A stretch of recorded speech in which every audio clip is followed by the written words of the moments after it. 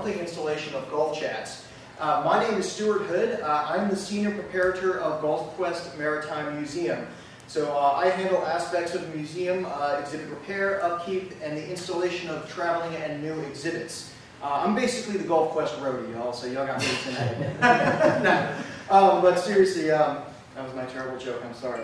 If you have not done so yet, I would recommend please seeing our Spirits of the Passage exhibit. It is the story of the transatlantic slave trade that we have on display here from the Mel Fisher Museum through until the middle of June 2023. In addition, we are in the process of establishing a new exhibit dedicated to the work of Dr. E.O. Wilson in the near future. So these are some new events that we do have coming along here.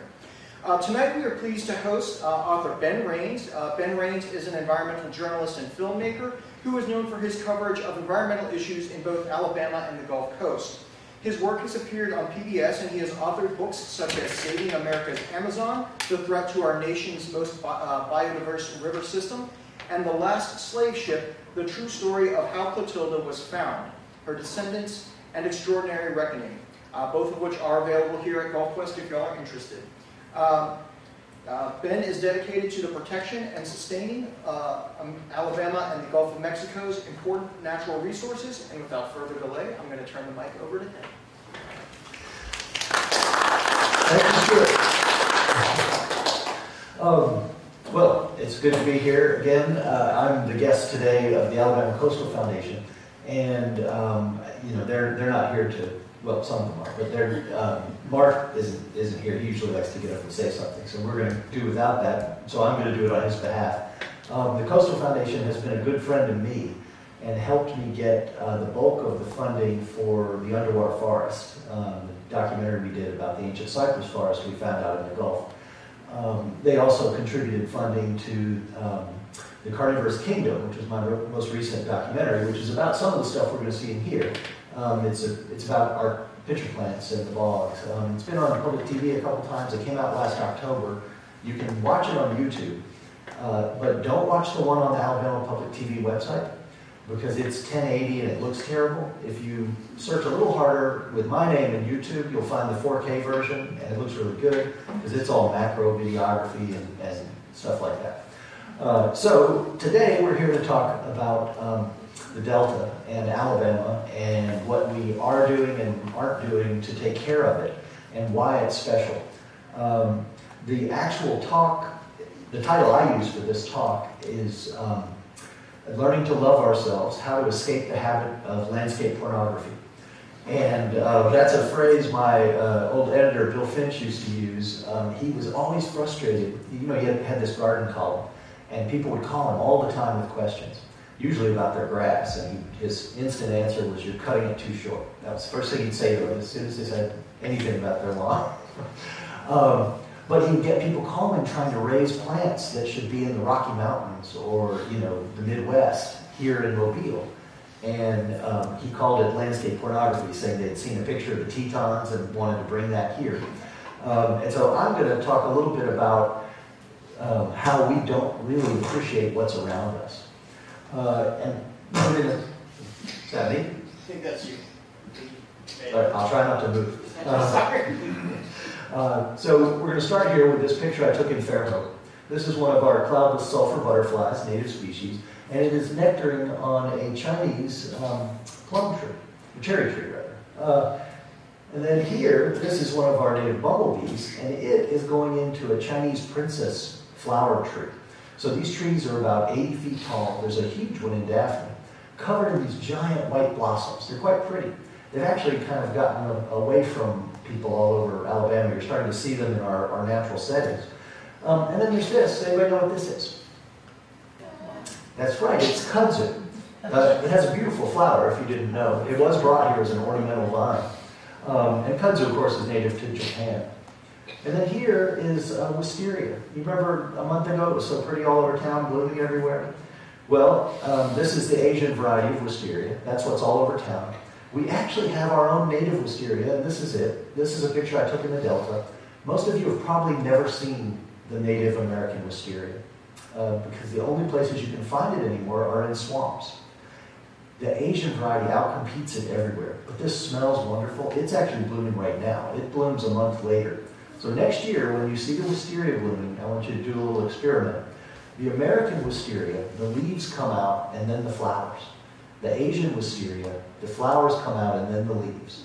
And I bet you if you look, you will not see this one unless you're on a boat with me early April next year. And then, of course, this is our state flower. This is the camellia, which is native to Korea, Japan, and China. So you may notice a theme here with our state flower even being from another country. When Alabama is actually home to more species of flowering plants than any other state, believe it or not. I kind of honed in on the problem when I was working at the Weeks Bay Foundation. The foundation won this award from the Alabama Wildlife Federation, and this is the Governor's Conservation Achievement Award given to an environmental group in the state every year. What's interesting about this statue is there's a mountain goat on it. Now, I don't know how many mountain goats you see in your neighborhood, but this is where they live. So it seems to me, if we're going to celebrate Alabama, you know, if you want a scary animal, we have bobcats. This one I saw in the Delta, actually. We have alligators. We have really big rabbits in the Delta. This is a cane cutter rabbit. We have beautiful bugs. This is the handsome blue-eyed meadow katydid. But instead, we have a mountain goat on this award given for conservation. And I think the reason that is because of how we and the public in the nation think of Alabama. We think of cotton fields, we think of steel mills, we think of civil rights protests, and now a lot of people think of football. But these are all things we've done to Alabama or in Alabama. They are not what Alabama is, this landscape here beneath our feet. This is a picture of our delta. It's an infrared picture. So this is the Mobile-Tensaw Delta. Obviously, that's Mobile down there in the red. What I like about this picture is people and businesses, industries show up as red. Nature shows up as blue, green, and purple. Look how much nature we have right here. And the wonderful thing about the Delta is it's too wet and muddy for them to screw it up. They can't build a bunch of stuff out there. There is one thing I'm going to point at on this map, because I know you all have heard a lot about it, and it is another big orange thing. See that blob? No, I'm going to get right up here. Right there. That's the Berry steam plant. That's where our electricity comes from. And that big orange blob is actually the coal ash pond that you've heard so much about. It's 21 million tons of coal ash. You remember the big disaster in Kingston, Tennessee, about 10 years ago, where the coal ash pond broke. That was 3 million tons of coal ash. This is 21 million tons. Alabama Power's own predictions, if the dam were to fail, and it has nearly failed several times and has to be repaired constantly, if it were to fail, Alabama Power's own engineers say that 21 million pounds would cover the entire delta all the way across. A killing blow for the whole delta and Mobile Bay. So next time you hear about that issue, just think of that, because now we're going to talk about what's so special in this place. So this is going on right now. Our iris are blooming in the delta, the blue flag iris. I actually run nature charters, and I'm booked right now every day until May 31st. And I'd be booked more than that, but I'm cutting off because I don't want to do more trips. So that's every weekday. But we go see this stuff on our trips. You can actually, in the delta, you can go out in the lower delta. This is probably a mile north of Bluegill along the causeway, and you can see acres and acres and acres of these iris blooming. It's incredible. It's unlike, it's hard to see something like this in the natural world, just these huge meadows. Now, incidentally, here's another picture. This is a little hummingbird nectaring at one. Incidentally, you know New Orleans and Louisiana, they make this big thing with the fleur-de-lis, and that's their state symbol. They stole that from us. Mobile was the capital of French Louisiana. When the French got here, they saw the irises. Well, irises are a big deal in France, because they have them there too. Joan of Arc carried an iris battle flag into war. You know, Monet painted French iris. Van Gogh painted French iris. So they get here and they see the iris and they make it their symbol, because, hey, it's from home. And then they abandon Mobile and they're over there in New Orleans with our iris. So not only did they steal Mardi Gras, but they took this. You may recognize this picture from the cover of my book. This is an egret. This is the great egret, and he's in front of a bunch of our lotus. The lotus flowers, when the lotus blooms in the delta, you'll run along a bank for a mile and see these flowers. Now this flower is this big around. It would make a heck of a state flower actually, wouldn't it? Really. So these bloom in July and August. Really spectacular show. This is the biggest cypress left in the delta. This tree is 32 feet around. That's a normal sized man. He's not a stunt midget or anything. This tree is 32 feet around. It's about 700 years old. This is what the delta used to look like before we started logging it. The whole delta has been logged. Some parts of it twice. The lower area was logged in the 80s using helicopters. Some of you may remember that. So we used to have forests of redwood-sized trees. When we went to the underwater forest, that's how big those trees were. The trunks had a 10-foot diameter. So it's kind of, we don't really know what our state looked like before we got here and started messing it up. And that goes back a long way. The delta is also the heart of the Dauphin Island Transmigration Thruway. This is one of the biggest bird corridors in the country. So here you're looking at a little ruby-throated hummingbird. These birds fly across the Gulf, hit Dauphin Island, Fort Morgan, and then they work their way up the sides of the bay and then into the delta. And they can use that as a highway to get all the way up through the entire state of Alabama. And then they spread all over the East Coast. It's a beautiful and fascinating thing. The migration is going on right now. We can actually call birds up to the boat on the trip for thonotary warblers. This is an indigo bunting. You can go to in October and April, they do bandings down on Fort Morgan and Dauphin Island. If you go there, sometimes they'll let you turn the birds loose. So you get to hold these little things in your hand. But it's remarkable to think of a bird this big flying across the entire Gulf of Mexico. I just can't get over it. And the thing we've learned from the bird banding at Fort Morgan, the guy who started it was a guy named Bob Sargent. And he was an electrician in Birmingham. And he started he was feeding hummingbirds in his yard. This was 30-some years ago. And he was seeing different hummingbirds. But all the Audubon people and all the bird people at the university said Alabama only had one species. So Bob went out and got some mist nets that they catch birds in his yard in Birmingham. He caught 9 species of hummingbirds. This stunned the bird world, especially because it was an electrician doing it. Then the other thing Bob did, and he's the one who started the banding on Fort Morgan and Dauphin Island. The other thing Bob did was he started banding these little birds in his yard. And he proved that these hummingbirds would come through and then go back all the way across the Gulf of Mexico and come back to his yard within 1 to 3 days of the time he banded them the year before. And so these hummingbirds are able to navigate from Mexico, Central America, across the Gulf, back to his backyard every year. It's a stunning scientific thing, really a big deal. I'm a huge proponent of the citizen scientist model. So much of American science used to be done by students and people and just regular, people like us. So, when I looking for the Clotilda, that's an example of what I'm talking about. If you're interested in something, you can accomplish a lot sometimes just by trying. These are more blue grosbeaks and indigo buntings down on Dauphin Island. I love this picture. This is of the Causeway. Now, you always hear about the West as big sky country, particularly Montana calls it big sky country. But this is big sky country. We don't have any of those mountains in the way. We actually have a bigger sky. But, we watch these thunderstorms roll through here, and that's part of the magic of Mobile, of course, and Alabama. This is the rainiest part of the nation, the rainiest metro area. The whole state gets an incredible amount of rain. Alabama's actually on the same latitude as Cairo. And think about that. Cairo, the Sahara Desert. If you trace the latitude of Mobile all the way around the globe, up to Birmingham, you'll find all the world's great deserts in our hemisphere are in that same band. We should be a desert. All the American deserts, they're the same latitude as us. But we're not because of all the rain. And the rain comes because of the Gulf of Mexico. So we're kind of like a greenhouse, our humid air. We have massive amounts of sun, the same sun that's baking down on the pyramids right now, and then all this rain. It makes a perfect environment for plants and nature to bloom.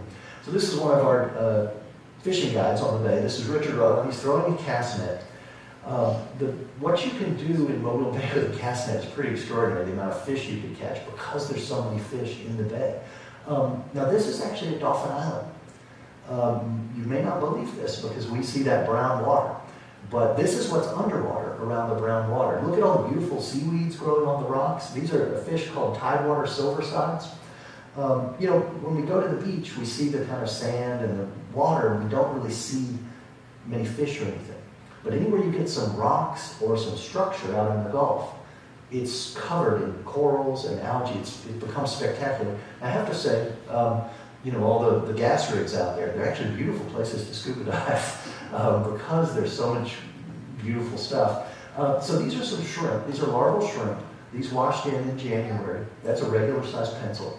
So these are brown shrimp. In June, they're going to be this big and big enough to eat.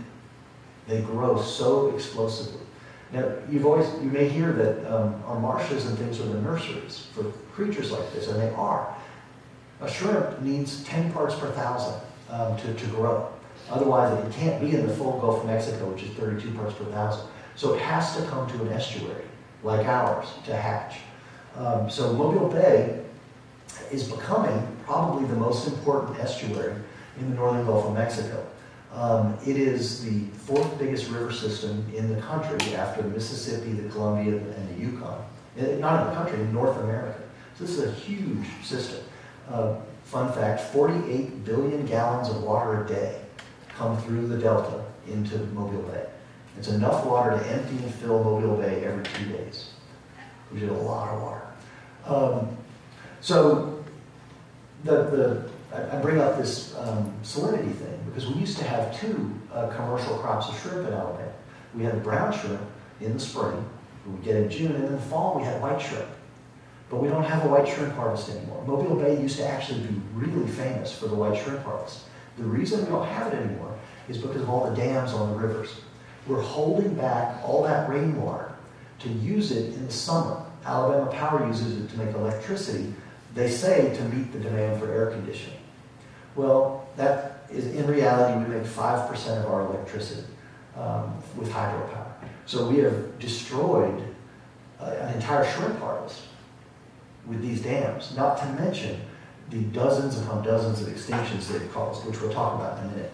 But this is more about the bounty of Mobile Bay. These are baby speckled trout. These are about 2-3 weeks old. They're about this long. They're perfect replicas of their parents. These are anchovies. Fishermen call them glass minnows or rain minnows. The sound they make when a school moves across the water, it sounds like a tinkling rain hitting the water. But you can eat these anchovies. They're actually delicious. Nobody here harvests them. And this is a dwarf seahorse. This is a full-grown seahorse caught over in Fort Morgan in the grass beds back on the backside of the peninsula. They mate for life, if you can believe that. That's as big as they ever get. When I caught this one, it actually had its tail wrapped around its mate, and I caught the pair of them together. I just think that's extraordinary. If you can imagine two little guys like this in a grass bed finding each other and then managing to stay together with storms and all that stuff. Now, incidentally, this is a pregnant man. This is, we've got this whole transgender thing going on. This is different. Seahorses and pipefish, the males carry the babies and give birth. So some of you ladies out there may want to talk to your husbands. This is a little shrimp from Weeks Bay. It's pregnant. This is a very small shrimp, little grass shrimp, but you can see it carrying its eggs. These are a couple of mangrove snappers.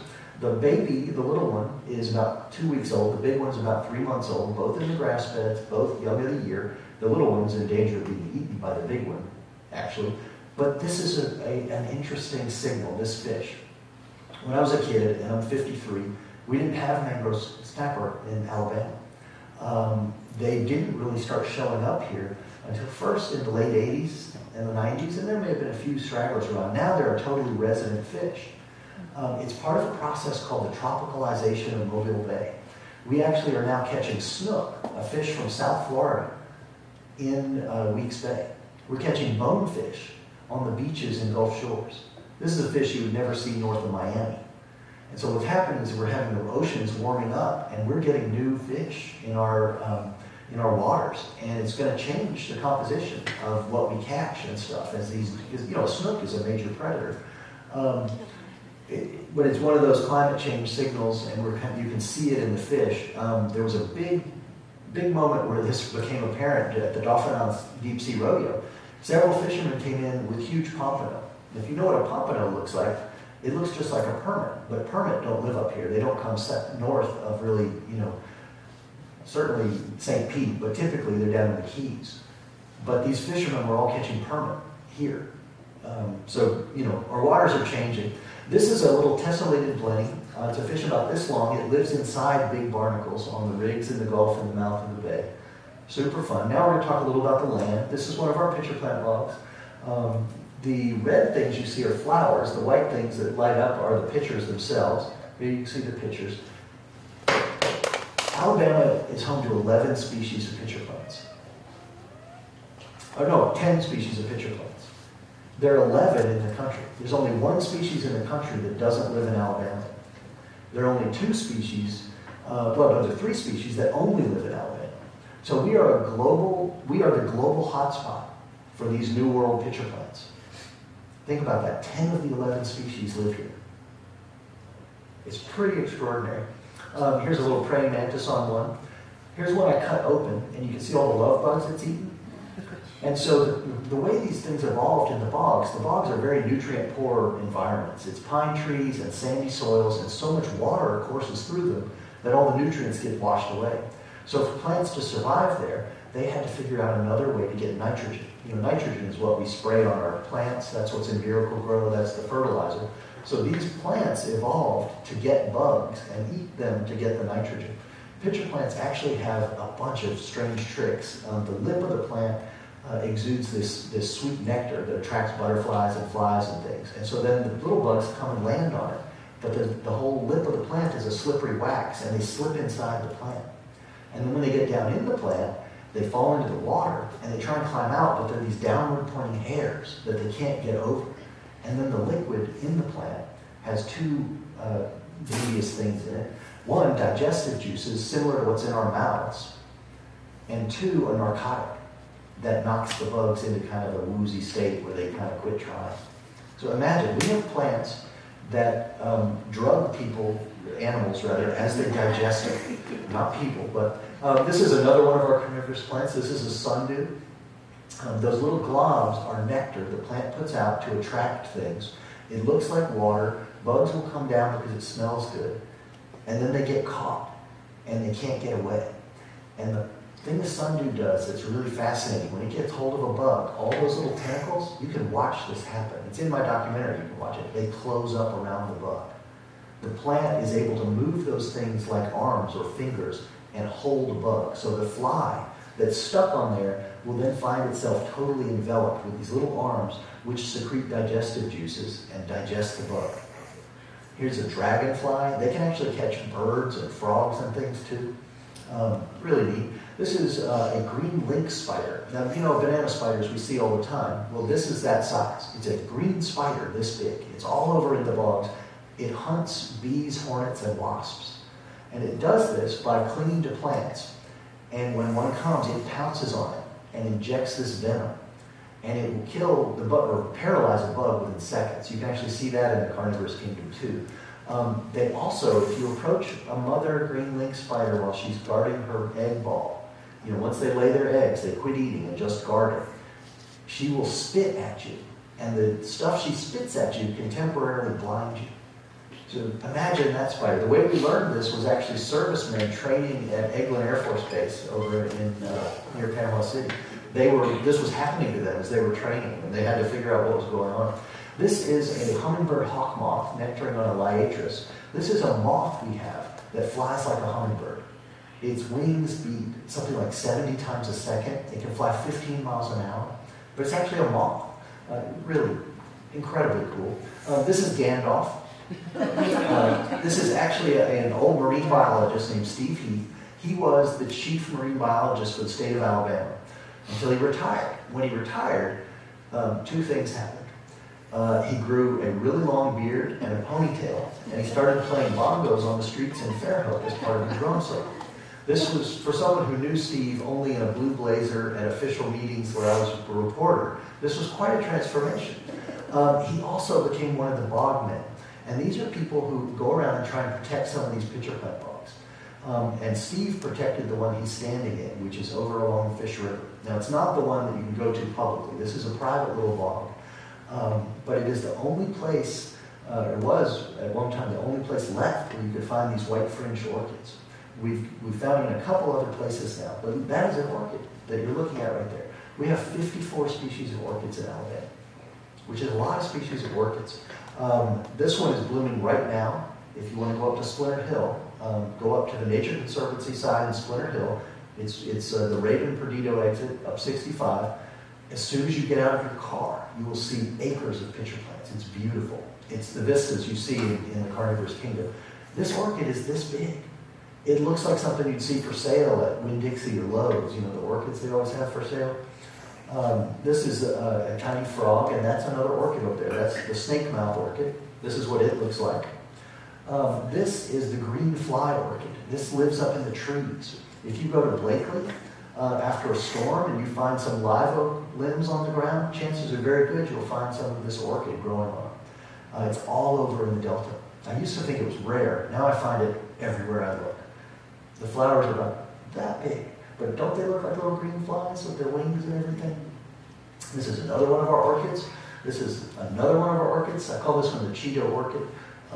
It's the orange fringed orchid. And then we go up to the Red Hills, so the area up around Monroeville.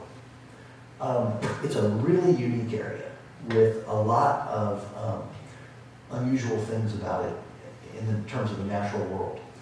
For a long time, botanists would tell you that the Great Smoky National Park was the center of oak tree diversity on Earth because they had counted 15 species of oaks in the boundaries of the park, so like 100,000 acres. 5 years ago, a group of scientists working up around Monroeville in the Red Hills found 20 species of oak on a single hillside. That is now the global epicenter of oak tree diversity, and it's right here in Alabama. There is nowhere on Earth you can find more species of oak trees, and even on one hill. I mean, it's just a stunning thing. And then this is the Red Hills azalea. This is an azalea native to the Red Hills. It lives nowhere else on Earth. I think it would make a great state wildflower. Or this one. This is our other native azalea. Just beautiful flowers. Or the Tasca lily. Or the big leaf magnolia. The flowers are this big across. I'd rather see it than the camellia personally, but we have mountain laurel. This is, and this is J.J. Apodaca, and he is holding a red hill salamander. This is what they look like. They live in holes in the ground up in the Red Hills. The Red Hills, the reason the hills are there is they're old coral reefs from when Alabama was entirely underwater 100 million years ago. And so as the seeds were treated, the corals were left high and dry, and dirt collected on them and stuff like that. The valleys are where the dirt washed away. The hills are where, and so these guys live actually in holes in the old coral. It's kind of fascinating. This salamander is about this long. It wasn't discovered until 1976. One of the last salamanders discovered in America. And that's the case with a lot of things in Alabama. There is one of these salamanders that was caught and given to the Cincinnati Zoo in 1978. And it's still alive at the zoo. Now, I didn't know salamanders live 3 years, let alone decades. The one up there has been fed 6 crickets a day for its entire length of captivity, which tells you that things from Alabama are very tough to survive that. Now we're going to talk a little about our fish. So I mentioned that we have this giant river system, more miles of rivers and creeks than any other state. It's also by far the most diverse aquatic system in North America and one of the most diverse on Earth. We have, when I started writing the book, Saving America's Amazon, we had 350 species of fish. By the time the book was published, we had 450. To put that in perspective, California has 110 species of freshwater fish. The Cahaba River, which is about 120 miles long, has 150 species of freshwater fish. We have 450. This is the biggest collection by far in the nation, and they're beautiful. These are little darters. I'm going to show you, we have 70-some darter species. I'm going to show you, these are fast, they live in fast streams. They have big fins to propel themselves along the bottom. This is the red fin darter. They all have these wonderful names like the turquoise darter, the lipstick darter, the harlequin darter, the Johnny darter. But look at the variation. Now, this is a different fish. Part of the reason we have so many species is because Alabama never froze. So the ice ages that happened, they happen kind of cyclically every 100,000 years or so, typically in history. And we're coming out of an ice age still now. That last ice age, most of America was under a glacier up to a mile thick. And it came all the way down to about Tennessee. Alabama never froze. Now, it did snow here. In fact, one of the things we proved with the underwater forest, when we did sediment cores out there and looked at the pollen and the seed bed we found out there, was the forest out there, which was a cypress forest, wasn't like the Delta is today.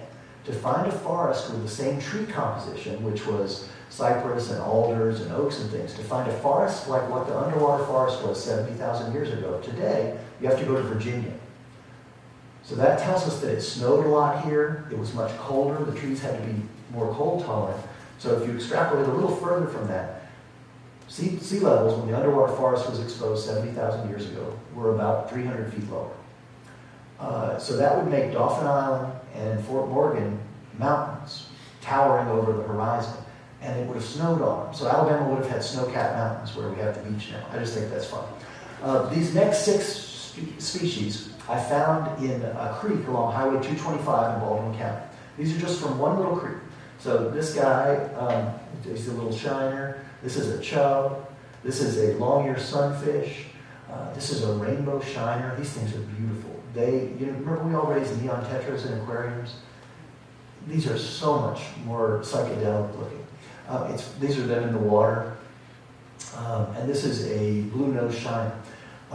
We should have been raising these Alabama fish in aquariums all along. Almost all the tropical fish in the pet stores are from the Amazon. So I kind of want to change that equation and get some of these fish going. They do great in aquariums. And then there's our crawfish population. This is the rusty gravedigger. We have 97 species of crawfish, by far the most in the nation. People think Louisiana is the crawfish state and all that. They have 32 species. California, 3 times bigger than Alabama, 9 species. The state of Washington, which is home to the Columbia River, the second biggest river system in North America, has 1 species. All of Europe has 4. And one of those is an American species that's invaded over there. So the largest collection of crayfish in the world in an area of the geographic size of Alabama. This is one of the larger ones. We have a species here, the red swamp devil, which is actually the one we grow and eat. It gets up to 13 inches long in the wild. That's a lobster. This is its burrow. These are burrowing species. They dig a hole in the ground and go down in the woods and go down to the water table and make a den in the water table. And they live in there in the daytime. And then at night, they come out and hunt on the forest floor, catching roly-polies and frogs and stuff like that. But kind of fascinating. Incidentally, the species in the water have great big tails and tiny claws because they need to be able to escape from fish and things. The species that live on land have tiny tails and huge claws because they need to be able to fight. And their running away is on their feet, not using their tails. Then there's our turtle population. Can I ask a quick question? Sure. That last picture, I couldn't see the crawdad. He's not in it. I was just showing you how big the hole is. So the hole is as big around as the animal's shell. So that crawfish was about this big around. Wow. That's that. Okay. I should have explained that better. Thank you. Thank you. This is a stink pot turtle. It's a musk turtle. I caught this in Fish River, very cute. And they're called stink pot turtles because they have glands around their shells that exude this nasty smelling stuff that makes you not want to eat them. I definitely didn't want to eat him after he musked me. But the Mobile Tensaw Delta, right outside the door here, has 17 species of turtles. That is the most species of turtles in any river delta on Earth. Think about that for a second. That's incredible. More than the Amazon, the Mekong, the Nile, the Ganges, you name all these famous rivers, right here in Alabama. This is a picture of an extinction event going on. These are red bay trees. This used to be one of the top 5 trees in our coastal environments and in the Delta. And about 10 years ago, they all died in one summer. And you could just watch it like this. And it was a beetle from Asia that came in packing materials. And it came into Mississippi and it came into Florida. And the beetle would bore into trees in the laurel family, which red bays are. And it had a bacteria inside the beetle. And the bacteria would proliferate in the water transport chambers of the tree and close them off. And so no water can get up to the leaves and the tree dies. So we have lost about 1 out of every 5 trees in the Delta, along Dog River, Fish River.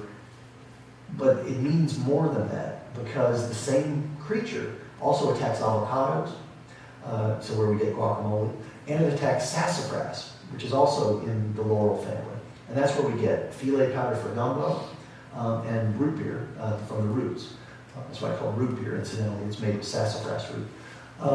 So this one beetle may rob us of guacamole, good gumbo, and root beer. It's a terrible pest. But, seriously, our natural world is under threat all the time. Never mind us polluting it and building houses on top of it and all that kind of stuff. This is the Tulatoma snail. This is actually an amazing success story. So I've talked a lot about Alabama being #1 in all these things. And we are the #1 state in terms of fish species, mussel species, snail species, turtle species, salamander species. We have more than any other state, by quite a lot. This was actually a stunning discovery for the scientific world in 2002. Nobody thought of Alabama as a diverse place in 2002. And then the Nature Conservancy produced a report. They made an organization called NatureServe. And they produced a compendium of all the species in the nation, divided by state. Everyone was stunned when Alabama was #1 in aquatic diversity. Nobody imagined that would be the case. Alabama was #5 in overall diversity, after California, Texas, Arizona, and New Mexico. But by square miles, Alabama is twice as diverse as any of those states. We have more than twice as many species per square mile as any other state in the country, which is stunning. Now, I did say we were #5. We're now #4. We've knocked New Mexico off. We are coming for Arizona. I mentioned we had 100 new species of fish during the time I wrote the book. We had about 15 new species of crawfish. We're adding plants all the time. That red hills azalea I showed you, that was only identified about 10 years ago. So we're all those things, but we're also the king of something else. We are the leaders in extinction. More than half of all extinctions in the continental United States happened in Alabama, and they're still happening. You can't go on being the most diverse state and the state with the most extinctions. We have more extinctions than Florida, Georgia, Mississippi, and Louisiana put together. That's a stunning thing. And we have a lot more species that are on the brink. One of the main culprits are the dams on our rivers. Alabama Power has finally had their permit revoked and is being modified because it was finally proven it was basically illegal and that the federal government had not done the proper work giving those permits. So Alabama Power, you remember I said they were holding all that water back? They were holding so much water back that the Coosa River, every year they would call it the dead river because there wasn't enough flow through the river to keep the water oxygenated and everything in it would die. The 7 dams on the Coosa River are responsible for more extinctions than any other factor in U.S. history. It's a really interesting thing to think about. But back to this snail, I said a success story. This snail was on the endangered species list. It was in the most imperiled category. The state started raising them in a hatchery in Marion. There's something else in Marion besides the military academy, it turns out. There's a state fish hatchery. And so they started raising the Tulatoma snail, and they raised a whole lot of them, and they released them into the wild, and they have repopulated their home ranges. And Alabama Power now has to push enough water through the Coosa River to keep the water oxygenated at all times. And so the snails are thriving, and they've been taken off the endangered species list. They're now on the threatened list, which is a less intense classification. It is the first mollusk in U.S. history to make that move, to get taken off the endangered species list. So that's good. But then a lot of people say to me, well, who cares if a snail goes extinct?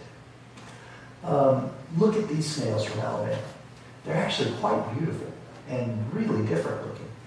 But I'll use the oil spill as an example. In the marsh, anybody who's been in the salt marsh, you see these little snails all over on the blades of marsh grass. Yeah, I see people nodding. That's the marsh periwinkle. When the oil spill happened, marshes that got oiled, the snails died, even after they tried to clean them up, because they're very sensitive to hydrocarbons. In those marshes, the marsh grass was doing fine. It survived the oil just fine. But they all died. And it turns out it was because of the missing snail. The marsh periwinkle spends its days going up and down the blades of marsh grass eating algae. When you take the snail away, the algae overwhelms the plant and it can't photosynthesize. So we never know what the keystone species in an ecosystem is. In our marshes, it turns out it's a tiny snail the size of a marble.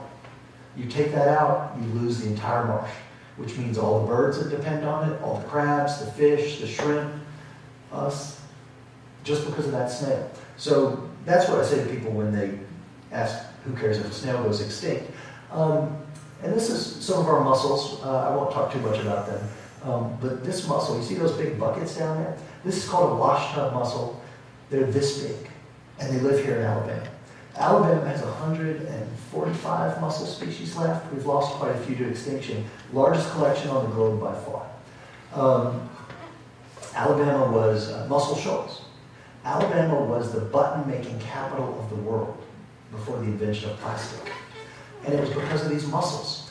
The mussel shells are very beautiful inside. And they had these machines, and they would punch them out and little buttons. If you have a vintage dress or shirt, take a look at the buttons. You may realize they're mother of pearl. Chances are, no matter where you lived in America, they were made from mussels from Alabama. It's kind of amazing. But we started altering our rivers as early as 1850. Or 1880. This is 1882, and they're actually building a lock to get around mussel shoals. And the reason they were doing that was to get coal from North Alabama to the Gulf, to ship it to other places.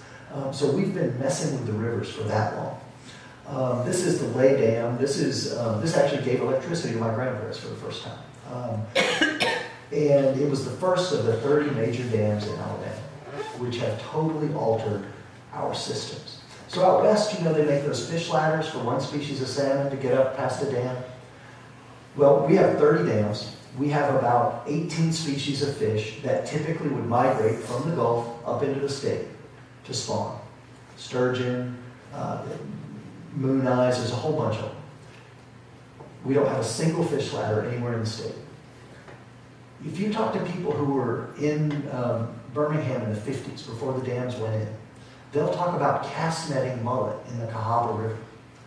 Now imagine if mullet still ran up the Cahaba River. And what this was a massive energy exchange, where we were taking energy from the Gulf of Mexico and depositing it in North Alabama, fueling our whole ecosystem. And we have totally shut that down. And we need to try and fix it. This is Smith Lake. You know Smith Lake? This is a beautiful double 60-foot waterfall that used to be on Clear Creek, which was flooded when they made Smith Lake. We can't really imagine how beautiful these river valleys were that have been lost, and they've all been lost. Before the dams, starting in the 1800s, Alabama was considered one of the most important fossil sites in the world for finding dinosaurs and things like that. And they were all found along the rivers, and now they're all underwater. If you go to the Smithsonian, you will find multiple animals collected from Alabama in the 1800s. The biggest, one of the biggest skeletons in there is a Basilosaurus, or a Zeuglodon, which was this gigantic whale that ate primitive dinosaurs here. And they find them all up around St. Stephen's and the Claiborne Dam, the Highway 84 corridor. And there are actually houses up there where they used the backbones of this whale, which are like this big, fossilized, as the supports for houses. It's kind of fascinating. They just thought they were, big weird rocks. This is a sturgeon. This is the Gulf sturgeon. It was the biggest freshwater fish ever caught. It was 345 pounds. Sturgeon no longer migrate up our rivers because of the dams. When the Fish and Wildlife Service listed critical habitat for Gulf sturgeon, they started over in Texas and Louisiana, all critical habitat, all their rivers. Mississippi, they got to the Alabama border and they stopped. And they went to Florida. Alabama is no longer considered habitat for sturgeon because of the dams. We even had our own sturgeon, the Alabama sturgeon. It was about 3 feet long. The last known one disappeared about 15 years ago, and it's never been seen again.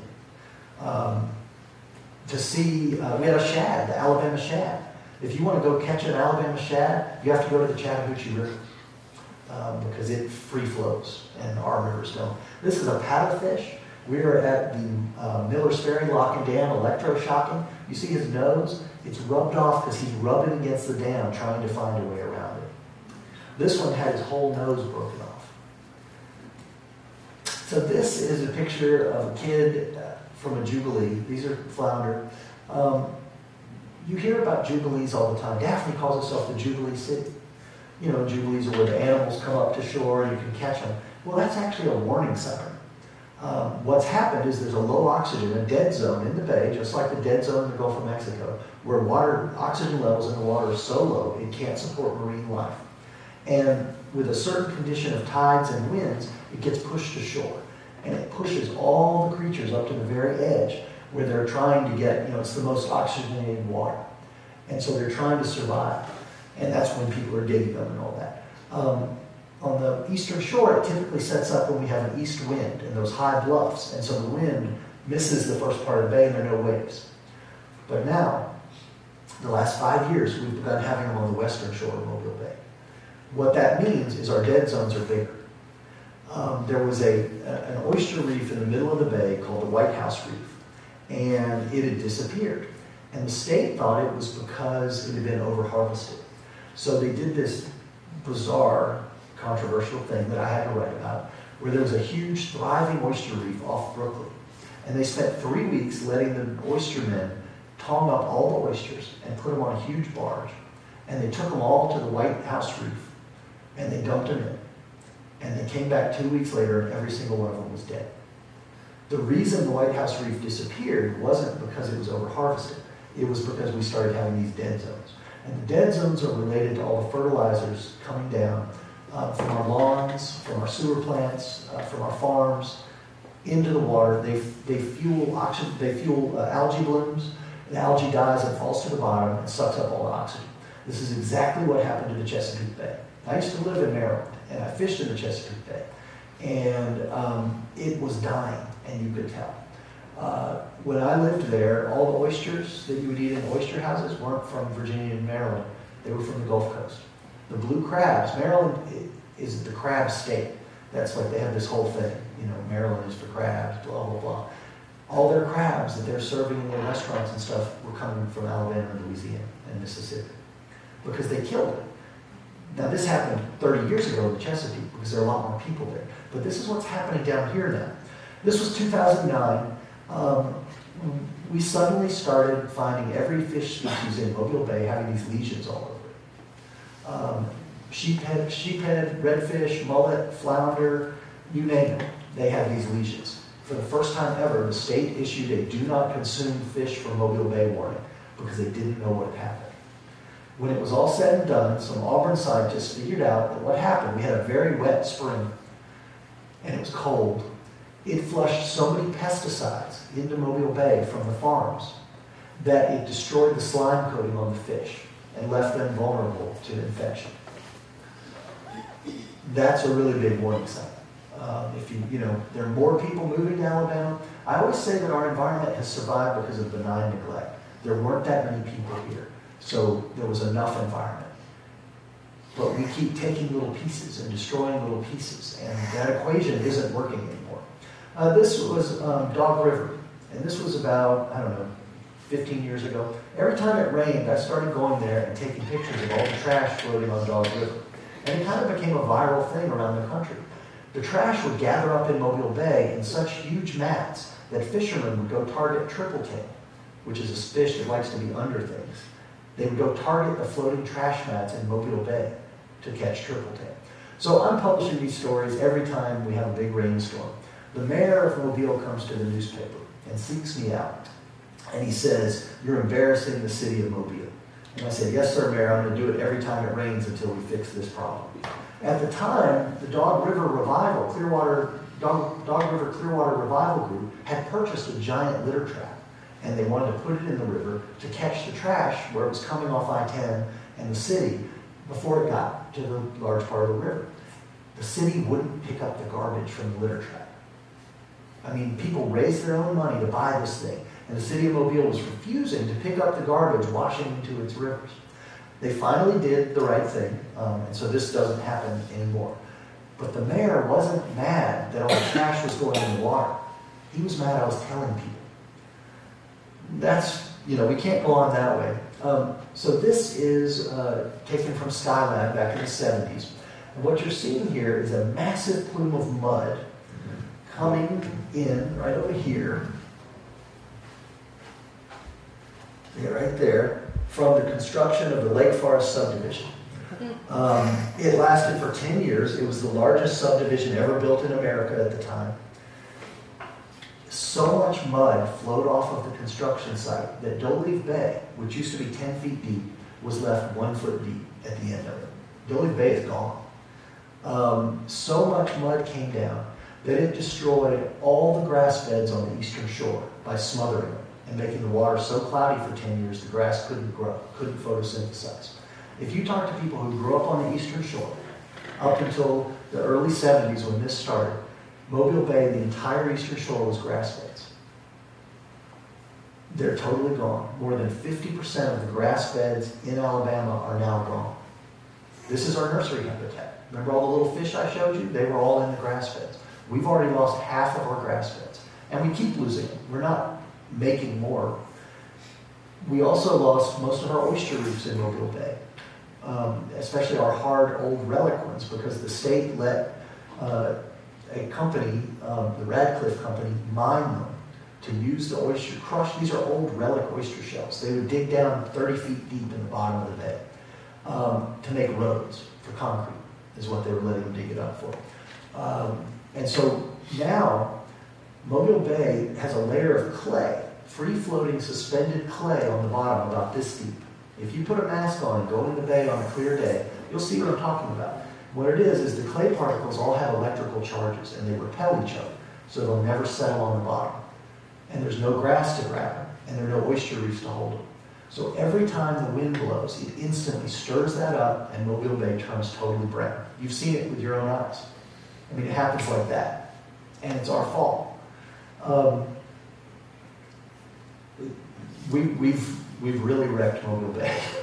We gathered oysters out of Mobile Bay, and the state, starting in about 1900, the state was hiring people to gather oysters from the other oyster reefs all around the bay and take them all to Portersville Bay and put them in the water there so they'd be easier to get to the harvest area. They would just go dredge all the other oyster reefs and dump them in Portersville Bay. We used to harvest millions of pounds of oyster meat a year. Meat, I said, not the shells, just the meat. We were harvesting millions of pounds a year for 100 years. 2018, we harvested 13,000 pounds of oysters, counting the shell. We have totally lost our oysters that we used to have. This is the Escatawpa River. This was a construction site. In Alabama, you're not allowed, under the state construction laws, to dig in a stream with heavy equipment.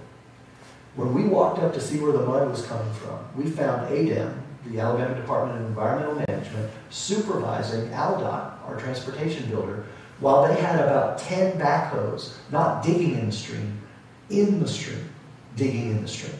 It was outrageous. This was building 98, the new 98, through Mobile to Mississippi. The entire road is finished, by the way. It's a beautiful road. It's been finished for about 20 years. Nobody's ever driven on it because the State Department of Transportation got in so much trouble for filling the wetlands around it with mud that they've walked away. It is the biggest boondoggle you can see. It's just incredible. This is, you remember the 17 acres of WOW, the Toyota, I think it's Palmer Toyota place, over in Malvis? When they built that 17 acres of pavement for the Toyotas to sit on, it channeled all the rainwater, instead of falling in a forest and slowly working its way to a stream, bubbling through the leaves and all, it was all suddenly flushed into the storm drain system. and then it all funneled into one pipe, and then it shot into this creek like a fire hose. And so every time it rained, the creek suddenly had a flash flood. The creek used to be up there at the top. Now it's in a canyon 12 feet deep. It's called head cutting, and all that mud has ended up in the bay. So this is the little stretch of stream where I showed you those 6 species I caught, the bright sunfish and all that. That's how an Alabama stream ought to look like. This is 3 Mile Creek here in Mobile. I know which one I like better.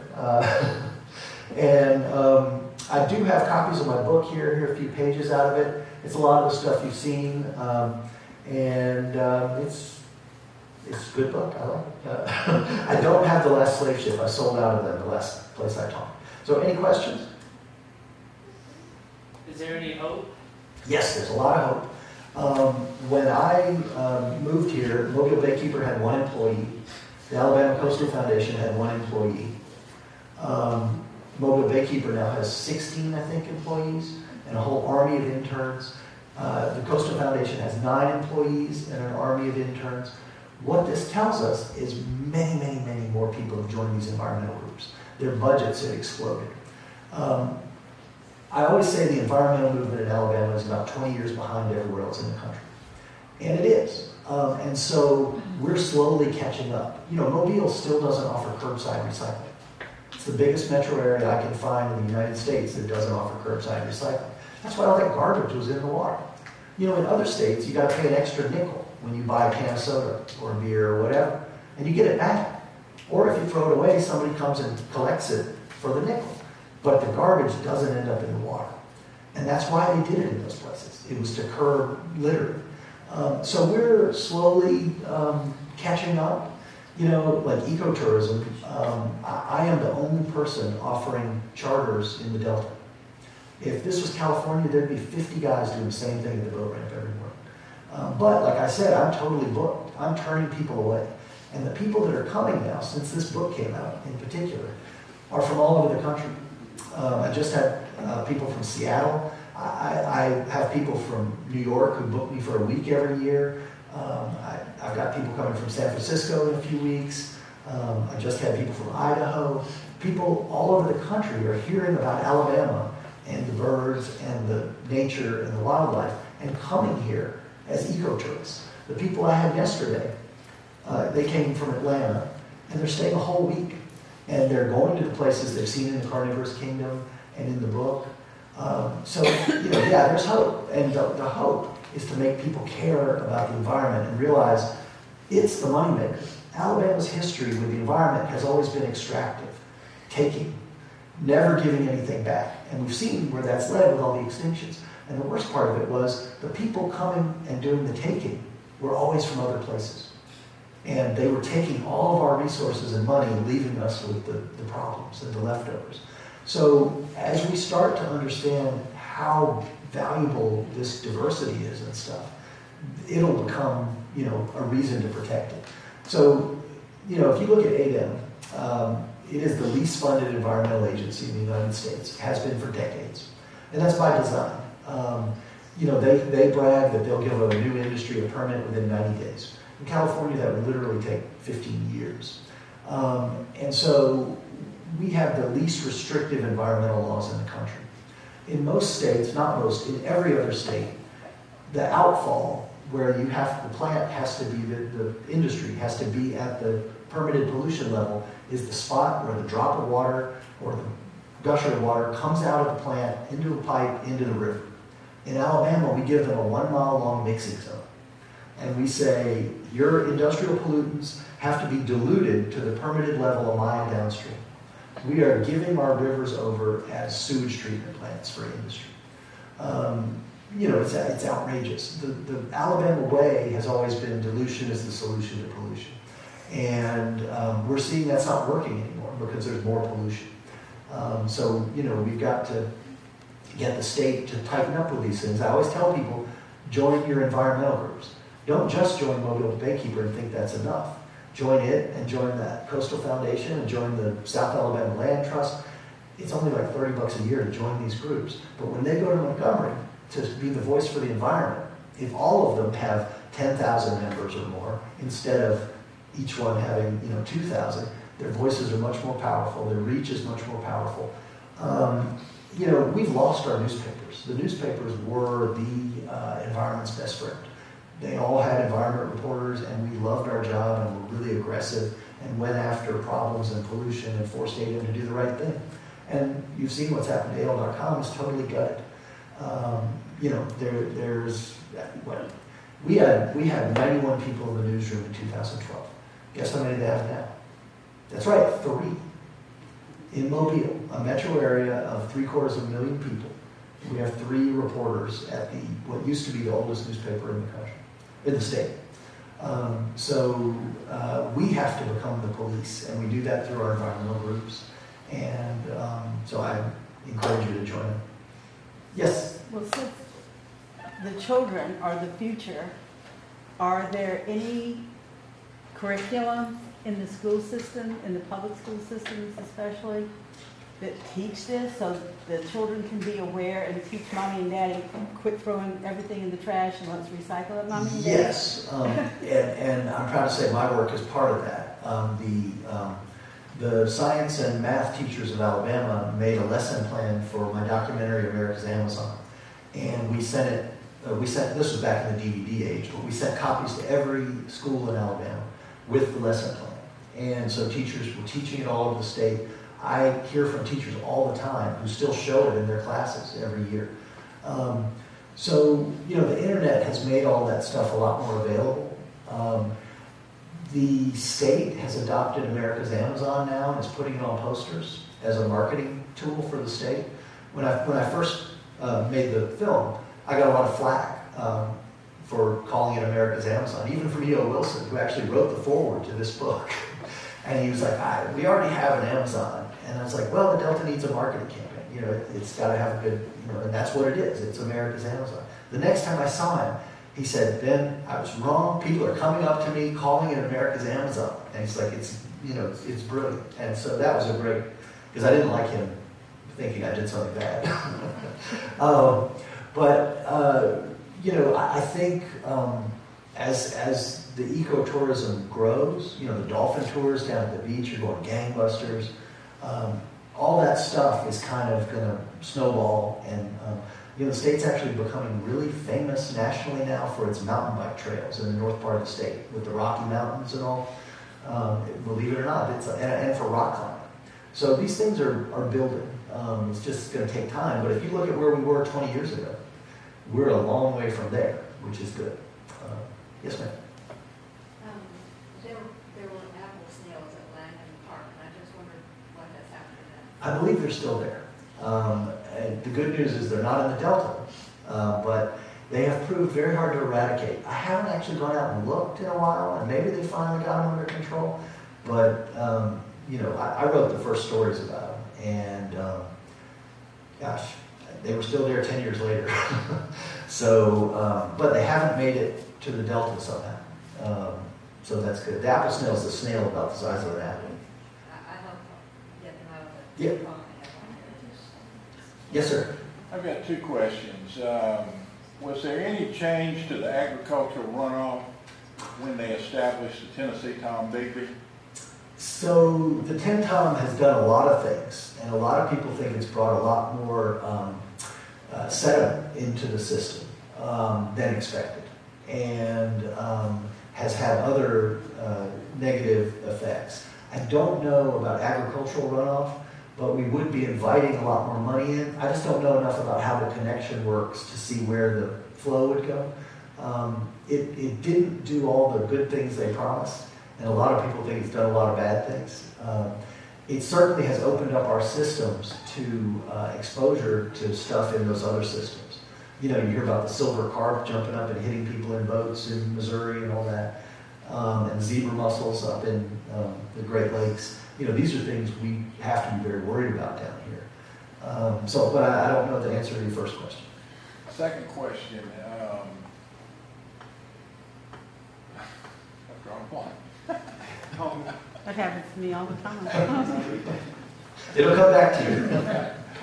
If there was an accident at a mill, that toxic dump up there, would that in any way affect our watershed?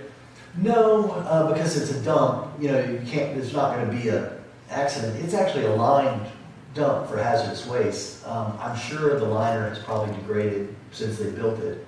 And typically what happens around dumps is we end up with wells where they're sucking the groundwater out to catch the contaminants before they can spread very far.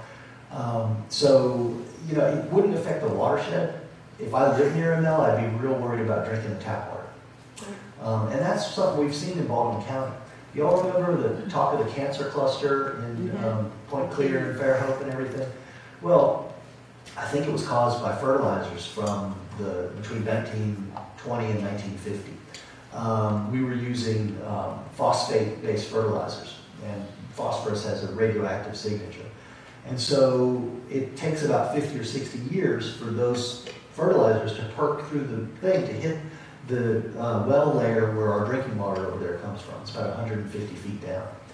And right around that time frame where that stuff would have hit it, some of the wells in Fairhope came up with high radionuclides, meaning radioactive elements. And that's when all those people got sick and got all those cancers. It's kind of died down now because Fairhope quit letting any drinking water go that was so high in radionuclides. Now, I would tell you that they quit using those wells, but my understanding is they just started mixing them with other wells to get the lower, dilution is the solution to pollution. Yes, ma'am, you were... Yes, you talked about the loss of grass beds. Once they're gone, is there anything we can do to encourage them or to replenish them? Yes, we can, and we're doing some of that. You hear about these living shorelines where they're putting objects in the water, concrete balls, oyster shells in bags to break the wave energy coming to shore. They're doing that for erosion because the ship wakes from these giant ships we have coming through are tearing up our shorelines faster and faster, causing more erosion all the time. But the living shorelines are working in some measure in that grasses have recolonized behind a few of them in small measure. Typically, sometimes it's not our native grasses, it's milfoil, which is an invasive, but it does function well in limited numbers in the environment. So, there is some hope of that, but we've got this problem of rising sea levels. And I don't know if y'all saw the story in the news last week that this is where they're coming up the fastest in America. And it's like 8 inches in the last 100 years or something. Really dramatic, and people were really surprised. Well, so what's going to happen? Mobile Bay is becoming a bathtub. Because of all the erosion, people are getting permits to build seawalls all the time. Well, when you build a seawall, eventually the beach in front of it disappears. And so you don't have an intertidal zone, which is where all the birds eat stuff. It's where the crabs do their thing and all that. You just have deeper and deeper water in front of the seawall. And the tide just goes up and down like a bathtub. So as sea levels rise, we've got people now building right up to the edge of the wetland zone where they're allowed to build. Well, that's going to be underwater soon. And so those people are going to build seawalls. And so we're going to lose more and more of that habitat. My new film I'm working on is called The Last Estuary, and it's about Mobile Bay. And it makes the case that Louisiana is washing away. Nothing can be done about it. We're losing the largest marshland in the United States. Mississippi has already destroyed their marsh. That fake beach is the largest fake beach in the world. It's 60 miles long. And so they've already lost their marsh. So then Alabama's little 54-mile coastline becomes all the marsh left to power that zone between here and Texas in terms of nursery habitat. So I have been, since the BP oil spill money, trying to encourage the state to use that money to buy all the uplands around the bay that are available so that we have somewhere for the marsh to retreat to. Because if it's all houses, there's nowhere for it to go. And when you mentioned the oil spill, has there been any studies or anything done of a correlation between like the dispersant used and loss of grass beds or anything? No, the dispersants, they were used so far offshore. I don't believe any of the dispersant stuff. I was one of the most aggressive reporters in the country on the oil spill issues. I would have people calling me, telling me they were getting sick from the dispersants that were sprayed 100 miles away. It's just not how that kind of stuff works. I will say the dispersant use saved Mobile Bay, and Alabama and Mississippi. Louisiana got oiled. It was much closer to the wellhead. By the time the oil got here, what little bit of oil got in hit our beaches, which is great. It makes a tar ball and you pick it up. A very small amount of oil got in Mobile Bay, but none of our marshes got oiled. We didn't lose any of that kind of habitat. So, you know, the disbursement was actually a good thing. I'd rather have that oil 5,000 feet down, where it's pretty much segregated from the ecosystem we're a part of, than anywhere else. You know, sometimes you have to pick your poison. Yes, ma'am? I have two questions, I'll say. The first one, what about lionfish? Are they? They're delicious. Yes, they are. I heard, that's what I've heard, but do we have a problem with them here? So they're here in big numbers. They have been for quite a while. Very, very few have ever been found close to shore. I speared one at the jetties at Perdido Pass, and that was the shallowest anybody had found one. The close-in area is say, less than 50 feet deep, and including the underwater forest, which is 58 feet deep. Those areas get so cold in the wintertime, the lionfish can't survive in them. And those areas are really frequented by scuba divers who shoot them, because, like I said, they're good to eat. But when you go out to the deeper wrecks at 100 feet, there they can survive the winter because the water doesn't get as cold at depth out there, and there are not as many divers. And so when I go dive on something in 100 plus feet, it'll be covered in lionfish. Like you could shoot 30 or 40 on a little wreck. And if you shoot them all, you come back 2 weeks later and they're back. And so they are breeding and living out in that deeper water. And they're a threat. Some of the, we have documented that some grouper in Florida have started eating them, which is great, you know, but it takes a big fish or a small lionfish. So, you know, new arrivals in the environment. I mentioned all those new fish species coming, but we do still have lionfish. It's just, there are a number of people making livings catching them to sell to restaurants and stuff. And you can go to certain restaurants down at the beach and buy lionfish dinner, you know. And it's really good. It's a beautiful white meat. It's delicious. I just remember a few years ago, they were talking about it on the news and Right. that they had invaded. My other question is, when I was a little girl, we always saw the bauxite on the side of the road going over Cochran Bridge, and then, you know, started getting covered with beautiful green and everything. Does that affect? It's a anything in our- disaster waiting to happen. She's talking about the tailings from the old Alcoa aluminum plant. And this stuff is incredibly toxic. If you remember, about 15 years ago or so, there was a town in Europe that was flooded with the exact same stuff and destroyed the river there and all that. A deal was made to allow Alcoa to run away from Alabama and leave that mess here. And it never should have happened. The selenium levels in those ponds out there around where you're talking about, it's an Alabama birding site that people go to.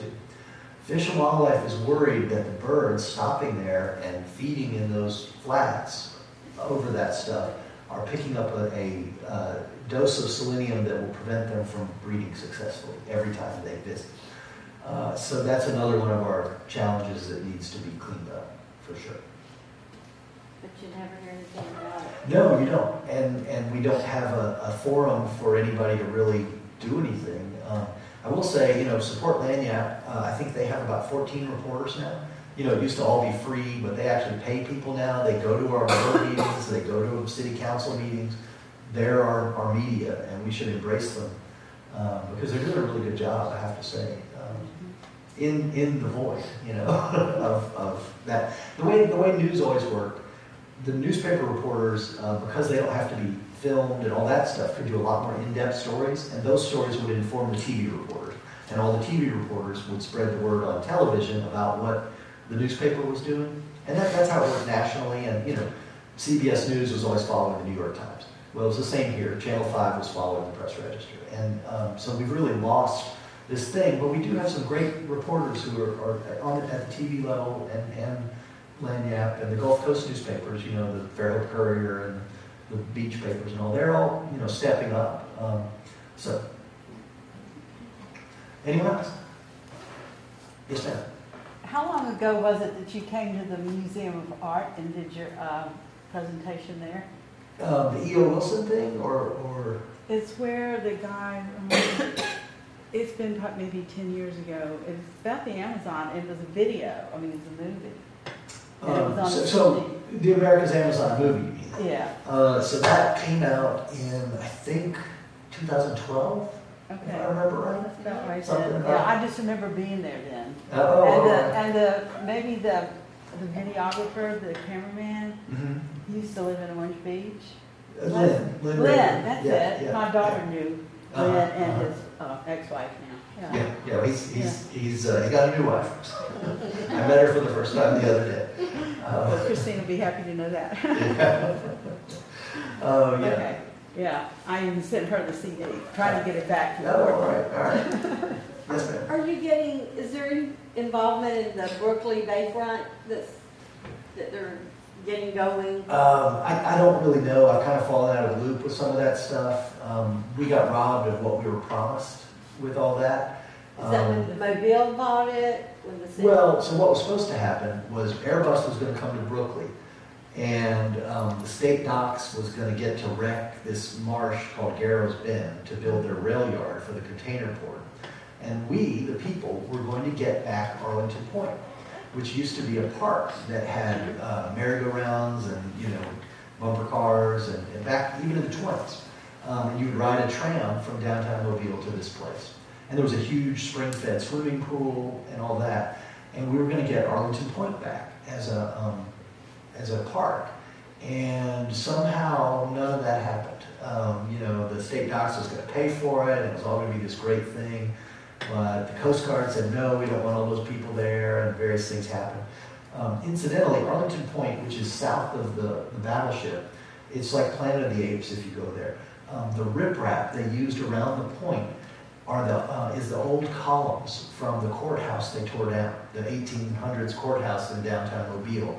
So the riprap is these huge ionic columns of granite with the big swirls and everything. And you pull up in a boat, and it's like Planet of the Apes. Like what building collapsed here? What society was here? It's kind of neat. I wanted to take one home, but they're pieces of granite this big, so I couldn't get it on the boat. I thought they were going to do some of the living things like you were talking about. The shorelines? Well, they've done a ton.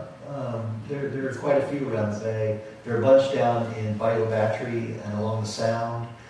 They've done them all the way around an island called Coffee Island, trying to save it. Our islands really, with the sea levels coming up, those barrier islands have really kind of disappeared. So we've actually made a new one called Marsh Island. It's covered in birds, but we used BP money to make a whole new coastal island down there. It's stupid we named it Marsh Island because we have two other islands named Marsh Island. But, Alabama, we have a lot of places, there's a Grand Bay in the Delta, and there's a Grand Bay over there. It makes it very confusing. Anyone else? Yeah, what do you see in the future of Dolphin Island as far as washing away? A lot more water. Dolphin Island is essentially doomed. The sea level predictions they're making, we've already seen we're going faster. They used to be saying we would have 6 feet of sea level by, within the next century. And now we're on pace more for 8 feet in the next 100 years. When we were doing the underwater forest, that turned out that was a very quick melt. And there were periods where sea levels went up 10 feet in 100 years. And 11 feet. And I think that's more what we're going to see. When people were making those 6-foot predictions, they thought they were like being crazy and at the extreme. But it's looking like that's more where we're going to look. We'll go to Dolphin Island and imagine a basketball hoop over your head, and that's where the water's going to be in 80 years. So there's not a whole lot of Dolphin Island that's higher than that basketball hoop. Some of the dunes around the golf course and stuff, but all of that road that you use to get to Dolphin Island, that's only about 3 feet above sea level. If you go to the Chocolata boat ramp, which is next to Ralph and Keiko's on the causeway, I drove to Mobile from Fairhope every day for work for 14 years or something. And I never saw that parking lot at the boat ramp underwater unless we had a storm event. You know, unless there was a tropical storm, then that parking lot would go underwater. That parking lot goes underwater multiple times a month now, just on high tide. I used to take charters out of there. I can't, because I can't ask my people to wade to the dock. So, you know, I'm always in Bear Park. So the sea level thing is real, and it's gonna change stuff. But we've seen this movie before. You know, sea level used to be out there where, you know, the underwater forest is 10 miles offshore and 60 feet underwater, and it used to be a cypress swamp. So, you know, and if you want to do the ultimate projection, remember I did say all of Alabama was underwater 100 million years ago. So you might want to buy land in Tennessee. If you're interested, it's not your movie, but there's a documentary called Flight of the Frigate Bird Right. about Dauphin Island that's pretty interesting about the sea level changes. They actually asked me about making that. You know, the National Estuary Program had come up with the idea and all, but they didn't like my prices. Anyone else? All right. Well, I have copies of Saving America's Amazon here if anyone wants one. You can get it at all the local bookstores along with The Last Slave Ship. And so thanks for coming.